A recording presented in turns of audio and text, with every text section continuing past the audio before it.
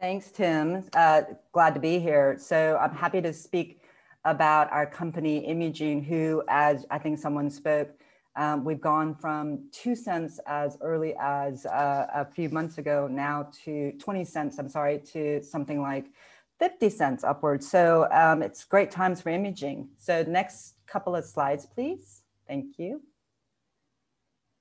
So a brief introduction to Imugene. Mr. Paul Hopper built Imugene roughly in 2013 with the first iteration of our B-cell immunotherapy from the Medical University of Vienna. I joined the company straight from Genentech in 2015. And then in 2017, we were able to parlay our first B-cell immunotherapies into the clinic that we call HER-Vaxx. We like the idea of turning on your own immune system against a particular cancer target. So we licensed in a whole slew of a portfolio from Ohio State University. And in 2019, after Paul Hopper was able to sell Viralytics to Merck, we went on to look for an oncolytic virus, and we ended up with one of the most powerful oncolytic viruses that are out there.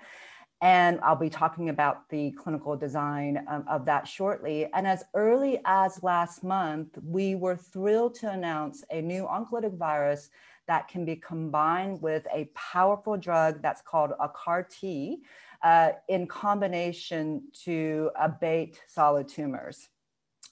Next slide, please.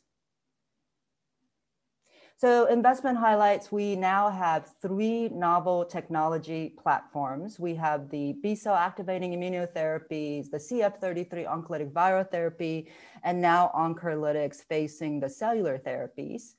Our B-cell technologies are already in the clinic, and HER-Vaxx with phase 2, we've been able to gather meaningful data for gastric patients. We've completed enrollment into the phase 2. We've already hit the progression-free survival events, and we will hope to bring out the top-line data as early as August. PD-1 Vax, we're currently dose escalating in phase 1 in a non-small cell lung cancer population, and we hope to progress that into other settings here soon.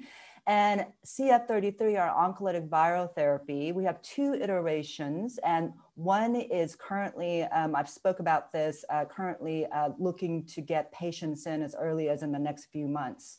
And then vaccinia, the most powerful virus that we have, we're currently looking at doing a toxicology study to parlay that into the clinic very soon.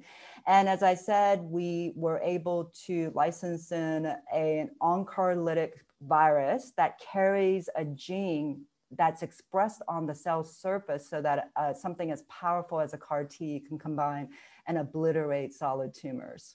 Next slide, please.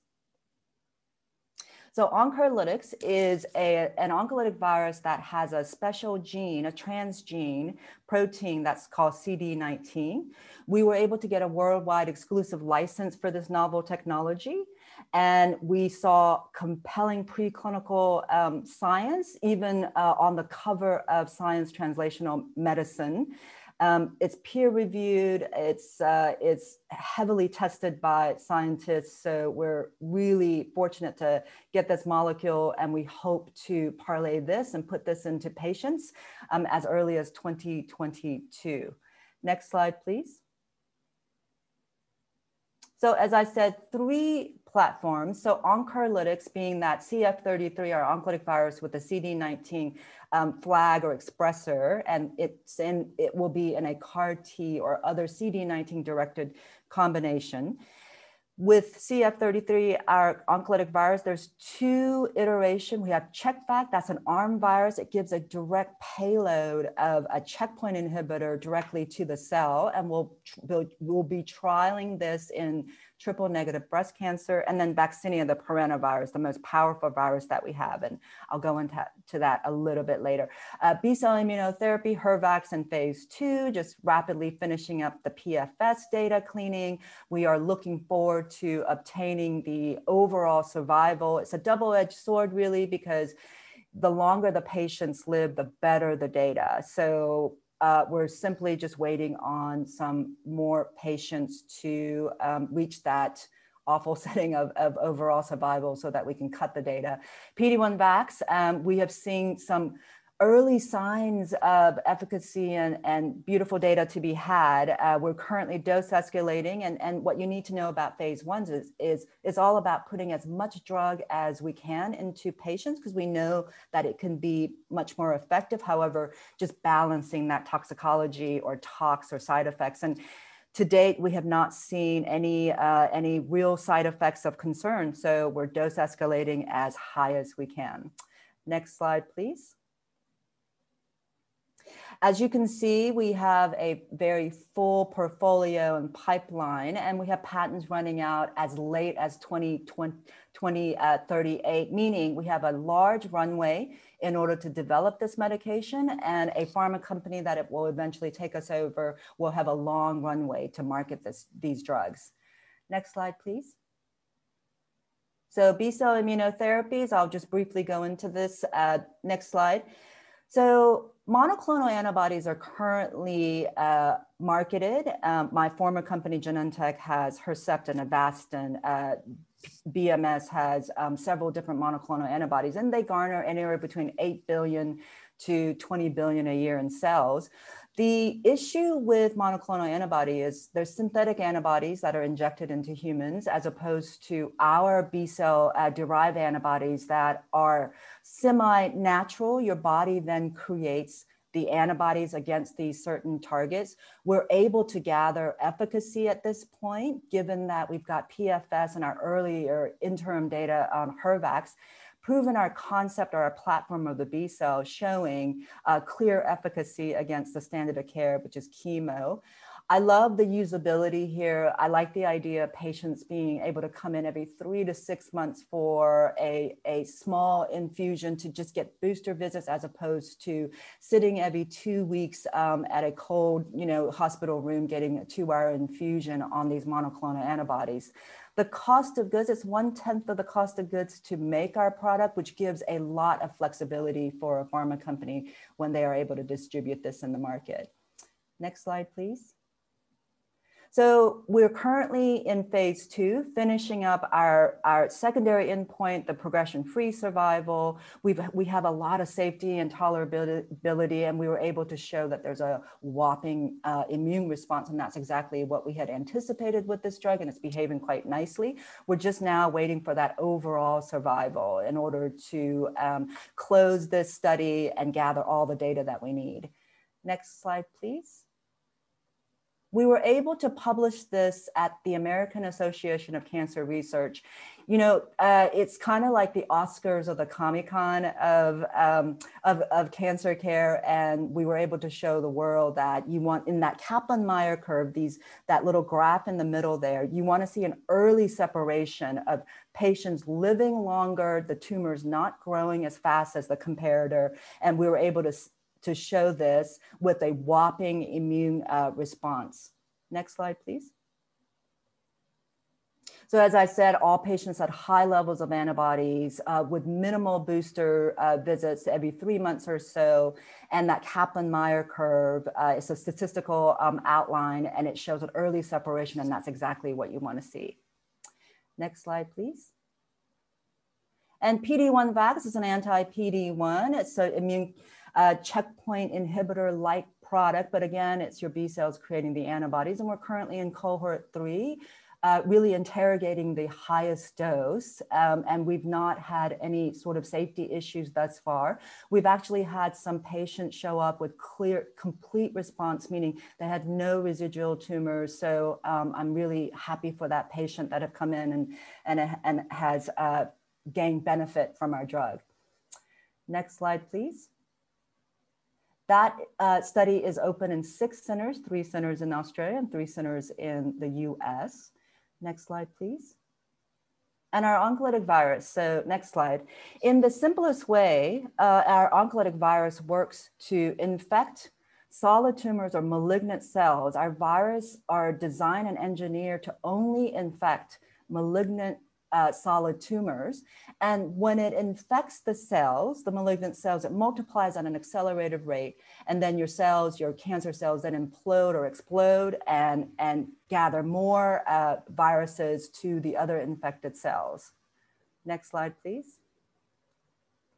And we are thrilled that we are going into triple negative breast cancer because it's one of the deadliest breast cancers, and we are due to start our phase 1. That's that dose escalation, finding that beautiful efficacy versus toxicity and safety profile of our drug in the clinic very soon. I'm hoping that we can have news out as early as a few months from now.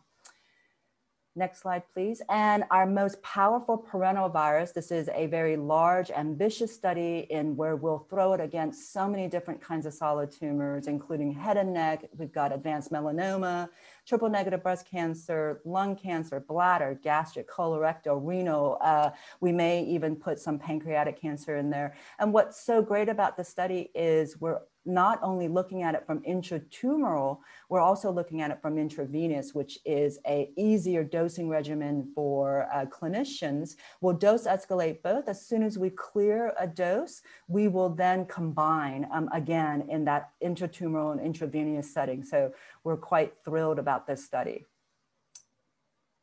And our CAR-T solid tumor challenge. So one of the challenges of the approved CAR-Ts, the CD19 CAR-Ts, is that they're all against blood tumors. So CD19 is expressed in hematologic diseases or blood diseases, blood cancers, and the 4 approved CD19 CAR-Ts only face towards hematologic diseases. The problem here is that solid tumors does not express CD19. So what we have figured out, and the genius people at City of Hope have figured out, is our oncolytic virus can have the CD19's transgene in it, infects only solid tumors, and then raises this particular flag of CD19 such that these powerful CD19 directed CAR-Ts can come and obliterate it. Next slide, please. So as I said, there are 4 approved CD19 CAR-Ts out there, and these are name brand pharma companies like Novartis, Gilead, Kite, and BMS, as you can see. They have, blood cancers are roughly about 10% of tumor types or cancer types, and it works roughly in about 60 to 90% to give a response, meaning these blood cancers can derive something like 60 to 90% curative rates with these drugs. Now, if you can imagine, if we can get solid tumors to react in that way, that'll be revolutionary, and if not, the most significant drug that you could possibly imagine. Next slide, please. Simplest way, our oncolytic virus infects solid cancer cells, shuttles these CD19 flag. When you add a powerful drug like a CAR-T, it just eradicates cancer cells, and especially in solid tumors. Next slide, please.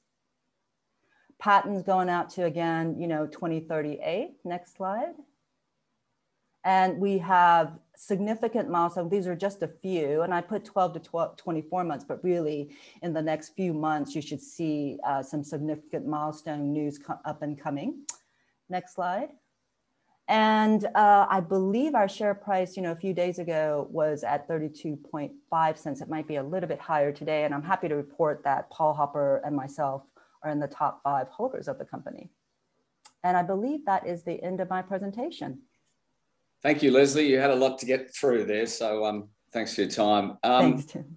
In regards to your buying and Paul Hopper's buying, and you've obviously got a very large retail shareholder base, very loyal retail shareholder base. What do you have to do to attract institutions onto the register? I think it's, for me, it's all about the science. If you lead with the science, the value will build. And that's exactly what's happened here. And that will be a continuation of what I plan to do. And you recently made a new appointment, Dr. Monil Shah. He's clearly joined in a business capacity rather than a clinical one. Does that point to partnerships as part of the road forward? Look, it's market sensitive, in regards to partnership. However, Dr. Monil Shah comes with significant amount of cellular therapy experience. and he is friends with everyone in the farm. He's so well connected. We are thrilled to have him. And is it possible, there's lots of questions, lots of technical questions here on PD1. Can you give us a little bit more of an update there? We're currently looking at phase cohort 3, which is our highest dose. And I think this is where we'll see a significant amount of activity and data. And so that's exactly what a phase 1, is all about, getting that dose to move forward with, and we're hurriedly trying to get that data. But we want to be very selective about the patient population we want to go into, which is lung cancer. So we've had some patients that have failed other lines of therapy and have come on ours and reap benefit. So we want to continue that on. So we're being highly selective about the patients that we put in our cohort 3.